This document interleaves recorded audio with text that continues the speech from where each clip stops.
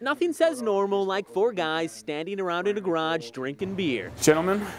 Though most normal garages don't have a setup quite like this one in South Minneapolis's Fulton neighborhood. A mash tun and a brew kettle. And most normal guys don't wear matching shirts and hats on a daily basis. Hey, when you start a business with three guys, you get pretty close. So it's with little surprise that these four seemingly normal guys have created something of an abnormal story for themselves, starting a burgeoning business in beer right here in their two-car garage. Fulton Beer is the product of 4+ years of garage brewing.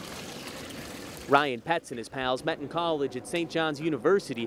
After college, they started brewing in this garage and soon discovered that beer was something more than just their favorite drink. Of course, like most college age or slightly after guys, we weren't too hesitant to try out brewing for ourselves. The first time we made a good beer, we took a sip and thought, hey, we could probably sell this. So from this garage, they developed their first recipe beer, an India Pale Ale called Sweet Child of Vine.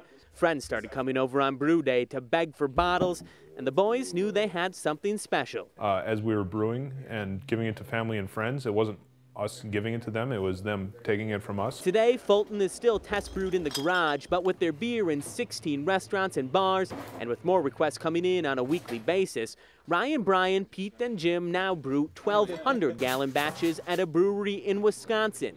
Their beer dreams finally come true. Selling beer. And so Fulton Beer has become the newest fad beer on the Minnesota market. The beer named for their South Minneapolis neighborhood, taking the local in local beer to a whole nother level. I don't think you can get more local or authentic than literally starting out in a garage. It's the classic entrepreneur story.